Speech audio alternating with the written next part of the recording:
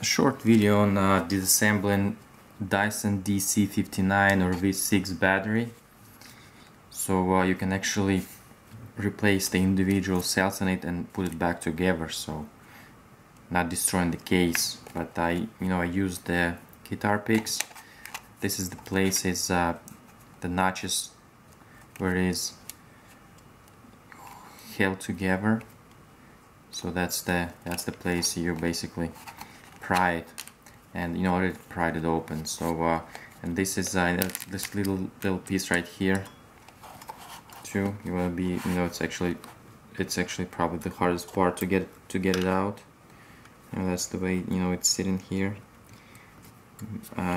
It's like a battery indicator, battery charging indicator, those lights there, and it's held by a T8 screw, and that's the individual cells, 18650 with a high discharge rate. It's like 30 amps, I believe, and this is a Sony cells.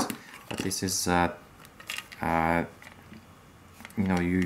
6 of these, and you'll have to solder them back. You want to make sure you get your cells ready, and that's the way to do it basically.